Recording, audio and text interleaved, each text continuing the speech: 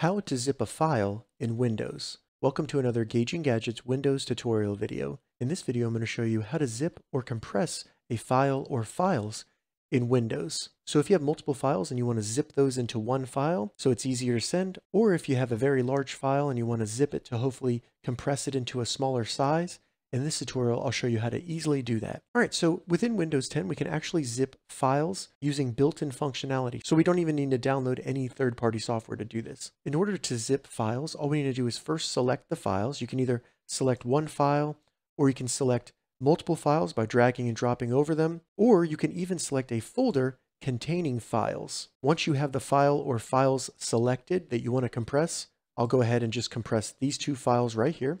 All we need to do is right-click those files, then go down to Send To, and then you'll see Compressed Folder. Go ahead and select that. And then as you can see, this new compressed folder right here was created on my desktop. I can go ahead and give it a name. So now I have zipped these two files into this single file here. Now real quick, if I want to open this file, all I need to do is double-click that file, and then it will open it up where I can extract it by using Extract All up here, and that will unzip all the files, or I can simply click on any of these files if I want to open it up, and it'll open right up. All right, so that's how you zip a file in Windows. If you have any questions about this, leave a comment below. I'll get back to you as soon as I can. If you'd like to see more Windows tips and tutorials, check the links in the description. If this video helped you, give it a thumbs up, and please consider subscribing to my channel, Gauging Gadgets, for more gadget reviews and tech tutorials. Thank you so much for watching.